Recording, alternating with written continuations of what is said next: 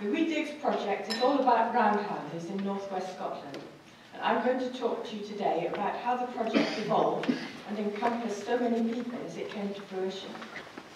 In 2010, I'd undertaken an undergraduate dissertation for Aberdeen University, and I decided to make detailed recordings of hut circles, otherwise known as roundhouses or circular stone structures, all means the same thing, in Wester Ross. The aim was to create a database for structural and siting comparisons. The idea of hut circling seemed to catch on. Over the next 2 years, groups of enthusiasts roamed the hills of Wester Ross and some parts of Skye. We recorded over 300 of these structures.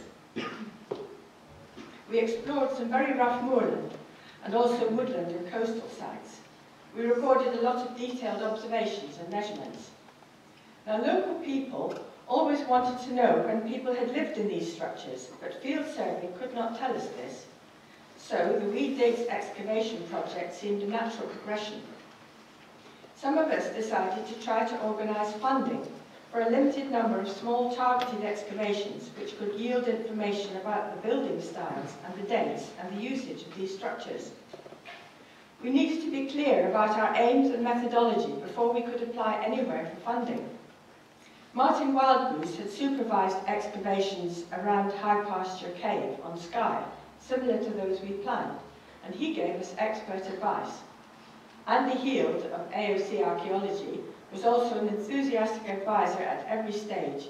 Meticulous planning was needed, and every eventuality had to be thought through. The first task was to choose suitable sites. In order to gain funding, the public and school children would have to be able to access the sites. Hence, it couldn't be used if it was far from a road. Now, 6 sites were chosen for excavation, spread between 3 areas of Wester Ross. 2 at Appletebuie, 2 near Ullapool, and 2 at Gairloch. These are pictures of the sites before excavation. This one is at Loch Ra, near Appletebuie, and you can see the yellow flags are outlining the detail of the stone circle. Sometimes you can't see all the stones, or very often, because of the vegetation on top. This one, again near Appletebuie, is Acknaheard, and out in the distance you can see Acknaheard Sands. The next one is at Rue. There's a smaller circle here, outlined by the blue flags, and we're about to plane table it before excavation. And then there's one at Strathane, which is just up the valley from Rue. Rue is down here, so it's almost in sight distance, and there's a river coming up here. It's all very black because there was a muir burn which exposed the circle to start with, and this is the site mascot with a dirty nose because he rather likes black, burnt, oily heaven. And then near Gairloch, we've got Acta Cairn 1, we called it, the huge structure here, which is about 17 metres across on the outside, and it's got a wide entrance to the north-southwest, looking out on Loch Gairloch, and it's made of huge stones. And then Acta Cairn 2, which is about 1 kilometre away, is much smaller. Sorry, I didn't mean to do that. Anyway, a week was assigned to each excavation. We had a base of experienced diggers as we got commitment from local enthusiasts in each of 3 areas, as well as from some NOSAS members. So we had a viable project, and the detailed planning began. A preliminary project plan had to be submitted to Heritage Lottery, and we had an immediate setback. The plan was returned, with advice that funding would not be granted unless we explained in much greater detail what the project would provide for the community. We had a lot of encouragement and help from AOC, and we worked through the following. Now, this slide is showing the management structure. We had to devise a management structure, and this ensured delegation. In fact, in practice, it didn't always ensure delegation. That was the general idea. We obtained Martin Wildgoose's agreement to be our archaeologist in charge, and we planned the methodology with him. 3 small trenches for each site, 1 central, 1 through a wall, 1 to sample soil out with the structure. We approached schools to find out if they were interested in sending pupils to spend time at a dig, learning archaeological skills. Irene Brandt volunteered to take responsibility for organising the school children's learning. We planned a website. There's 2 pictures of the home page. After each dig, we aimed to send a report to the press and to update the website. We planned to produce informative leaflets. We planned to put on an exhibition in each area at the end of the project. We got quotes for insurance cover. We worked out a timetable of digs over 7 months, ensuring that key people were available. We asked a volunteer if he could make a video of the 6 digs. And this is a picture of Bill Ritchie with his video camera about to video school children from Liverpool High School on a nasty, cold, wet day, learning how to travel. We worked out a detailed list of equipment that we already had, and the costed equipment we needed to buy.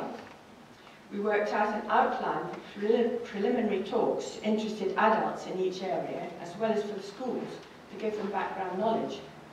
We called on or wrote to all the landowners and grazing clerks for the 6 sites, all on Croft land, to obtain permission to bring the public onto their land and to dig, and that was quite a long process. We compiled a list of aims, and we compiled a budget covering every eventuality we could think of. And the last 2 items, aims and budget, were crucial, because once funding is granted, it is almost impossible to alter anything. And we had to do all this before we knew that we could obtain funding. Anyway, we overcame many glitches, and in the end, funding was granted. The Heritage Lottery gave weight in its decision to the gaining of local financial support, and we were grateful that Highland Council gave us a grant, as did Loughborough Field Club and 2 private sponsors. Then it was time to start. Press reports of funding success were sent to local and Highland newspapers. School talk dates were finalised to take place just before the relevant dig, and activities for the children were worked out in detail. Here we've got Martin, the archaeologist, explaining the excavation and showing the children the trench and what had been found so far.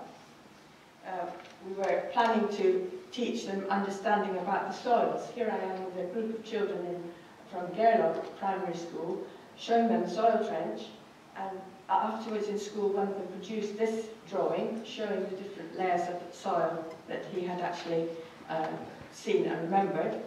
We taught them troweling with the possibility of a find, and here we've got a pupil from Gairloch High School holding an accretion of iron which he's just found in the trench from Iron Pan. We taught them understanding maps, GPS, what grid references were all about, and how the contours of the map showed you the landscape of the area where we were. Now, each site had to be mapped accurately before the dig began. The initial recording of shape and dimensions during the original field study had been done using compass and tapes. A plain table was now used. The trench position were marked with pegs, and here we've got volunteers marking out the wall trench at Acknahead. Comes a metre inside the circle. These are the inner facing stones, going outside the circle for about a metre as well, marked out with string. And the plain table diagram, this is an example of one where we've got at Loch Ra, Abertabuie, we've got a wall trench here, a metre across, a metre inside, a bit outside the wall here, and then inside we have a 1 metre by 1 metre central trench, hoping to find half, and up here, out with the structure, we've got the soil trench. Before each dig began, we had to establish how many volunteers were likely to arrive. This was always a worry, because we only dug 3 trenches per site, and there was not a lot of trowel building room. You can see everyone a bit squashed up there. I wanted everyone to feel that it had been worthwhile coming such a long way to help. Sometimes I asked Martin if we could open another trench, and the answer was usually a firm no. However, once he said yes at Abertabuie 2, and we opened a trench for school children in the nearby circular structure.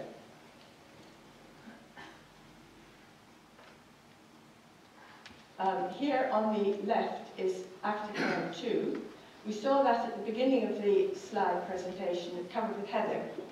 The heather's been stripped off, and you can see the shape of the structure.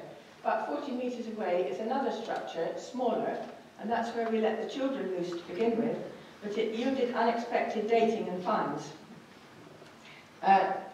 Tea breaks and lunch breaks were absolutely essential. We always enjoyed a selection of cake. In fact, arranging for homemade cakes was another important task for each dig. One big chore for each dig was carting the equipment to the site. Loch Ra was easy because it was beside the road. One of the worst was Stratton. It was a very, very steep slope, and we had all-terrain vehicle help from the landowner, but we still had to carry it up the last bit. You can see how steep it is in that picture. And Achtercairn 2, that's the smaller Achtercairn one, was a long way from base. And here, where the volunteers are getting their equipment together from base, which is Jeremy Fenton's garage, and here we are coming uphill and down dale, carrying everything to the site. It was at least a kilometre over very rough terrain. We had a difficult time during the digs with rain and cold winds and mud. This is at Loch Ra, and everybody looks very well wrapped up. And then we also had midges. And here we've got very well equipped people manfully struggling on in the trench. Martin kept us cheerfully going. We all felt the excitement when a hearth or possible stone tool appeared. We may have been the first to see these objects for at least 2,000 years. Some of us expressed their feelings in words and art. Jeremy Fenton composed a poem about roundhouses. Jenny Nichols wrote a short account of her experience on the dig. Viveka Port and Gabby Rex are artists who produced watercolours and sketches. And here's one of a sketch done at Achtercairn by Viveka Port. These are all on the website. We have some interesting results so far, although results from the soil sampling are not yet available. I only have time to show you a very small sample of evidence on occupation and structure, which we got from sections in the trenches.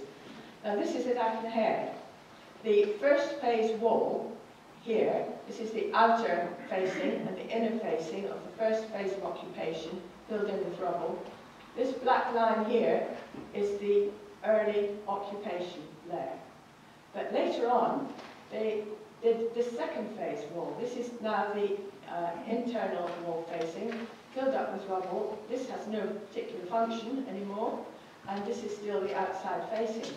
The occupation layer from this later phase is shown as this black line here. So we've got a huge amount of information from digging this one small trench through the wall. Also, at Achtercairn, the soil trench showed evidence of at least one buried soil surface here.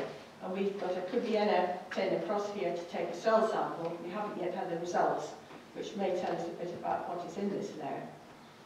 And at Loch Ra, one of the most exciting finds on our very first dig, this is the central 1 metre by 1 metre trench. We had 3 halves, one on top of the other. This is the earliest one, which is associated with a stone slab tank. Probably had water in it, probably hot stones from the fire, tossed into there to cook the little fish that they've just caught from the loch, which is very near. That's just a possibility, but it probably would have been like that. And we didn't take the stack of halves to pieces, we've left them intact, just perhaps for future archaeologists. It seemed a shame to take it to pieces. We had small finds of stone tools at most of the sites, including an interesting quartz assemblage from Achtercairn 3. And this shows a combination of techniques in the reduction of the quartz chunks to flakes and points. Nearly all the pieces were discards, but one tool was identified, a borer with a strong point. We've been told in the report that the person who was doing this chipping away at the quartz was not very good at it. So that's quite a nice background story to it. Achtercairn 1, that's the big structure, the big stone, 17 metres across, and Strathen, that's the one on the black, heathery, black burnt heather slope, had no occupation horizons, so they were probably not dwellings. What were they? The soil samples may help here, and it's possible that Strathen was a recessed platform, but used for what we don't know at the moment. Carbon dating gave us a lot of information about when there was activity within all the structures. Now I'm going to put up the dates. Now the archaeologists among you will not like that very much because I've approximated, but it makes it easier to understand. I've got the proper dates up on the my display table upstairs if you want to see. Now at Achtercairn, at Loch Ra, this was the latest date, the top half, 400 BC. And Achtercairn was a kilometre away, and its date that we got from the half there was 390 BC, so they're same time. So So, not surprisingly, there were people living at both these sites at the same time. And similarly, at Room, the hearth date was 500 BC, and at Strathen, on this platform where there wasn't an occupation there, we still got a piece of charcoal, and we got a date of 500 BC there. So you've got people doing something at Strathen on this recessed platform at the same time as people are living in Room, 1.5 kilometres down the valley. And then at Ra, you've got an 800-year gap between the top and bottom hearths. Now, they're in a stack, so it's quite probable that there was quite a lot of continual occupation. But they may have gone away at some time and come back, we don't know. But we need to get more dates from inside the stack to establish that. And then at Rue, we've got another date inside the wall of 270 AD, which AD, so that's nearly 800 years later than the hearth date. So perhaps people came back, or perhaps they lived there all the time, we don't know. And at Achtercairn, it was all quite different. Achtercairn 3 was Neolithic. 2,000 years earlier, they were in Achtercairn 2, which was the one we were going to excavate, and Achtercairn 1, we had dates of Middle Iron Age for the central trench where there was an area of intense burning but no occupation there. So we don't know what was happening here, but the intense burning didn't last for all that long. Post-excavation analysis is not yet completed. We've now got the final report to write, and some of us continue to roam the hills and record more roundhouses for the database. We began the project with questions about when and if people lived in these structures. In spite of digging only 2 small trenches inside each structure, we have a lot of answers to our original questions. We've involved about 60 volunteers and children from 5 schools. Open days and talks have evoked much interest from the public. We've had exhibitions in Gairloch, in Aberteifi, in Ullapool, and Eden Court Theatre in Inverness, and these have all been successful. An example of this interest, on a plane last week I was sitting beside an Australian lady on holiday. We're going to Inverness. She worked for the Australian National Trust. Somehow, and I think my friends might understand this, I began talking about roundhouses. She was fascinated. She went to see the Eden Court exhibition, and she emailed me later to say how much she'd enjoyed it. We have produced an excellent booklet, which is for sale upstairs, produced by our group, non-profit making. Any extra printing costs will go to the next carbon date. It's a guide to roundhouses in the North West Highlands. Now, I'm sure the legacy of our project is the interest it's generated in our communities and beyond, and most importantly for the future, in the school children of all ages who took part. In fact, school outreach has spread as far as Surrey. Here are pictures of a workshop I ran at an infant school there a few weeks ago. These are 5-year-old children. I'm teaching them how to trowel, and they're finding quite nice things which I've planted. Here's a tray of the things. And then here I am explaining how a stone can be used as a tool. And then another group was put to construct a replica roundhouse. At the end of the session, half of the class of 5-year-olds wanted to be archaeologists. I'm going to end with a quote from one of the class. He was a gorgeous wee 5-year-old boy, and he relished the troweling activity. He said, "Archaeology is about the wow of finding something that hasn't been found before. Is that not why we're all here?"